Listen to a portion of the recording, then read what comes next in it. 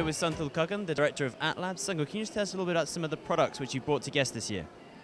Yeah, actually ATLAB is proud to launch the first teach assist robot, Sanbot. The one here, isn't it? Yeah, exactly. She is now entering shortly into Dubai schools to assist the teachers in the classroom and also to help the teachers to engage with the kids one-to-one.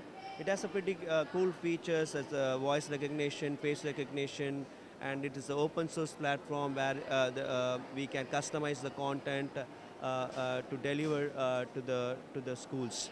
And pretty much we are also now bringing in the new XYZ multi-mix 3D printer for the schools, and we are really excited because we had a big demand for the color mix printers in schools, and now it's available at an affordable cost to the schools to adopt it.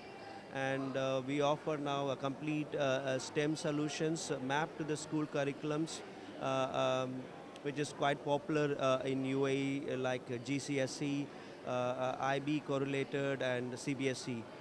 Further to that, we also launched the complete Arabic software for the EV3 Lego education platform. That's also the new launch in GESS this year.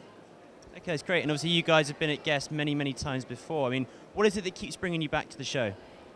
Yeah, GESS is a unique show targeted the education segment, the only show in the region which is targeted for schools, universities, vocational and training and education market. And being the leading education solution provider, it's important for us to be in this show, and we feel that it's an important show for us to brand ATLAB. At the same time, it's an important show to bring all the new technology to the markets, because this is seen as one of the major shows. So we are always allowed to be here.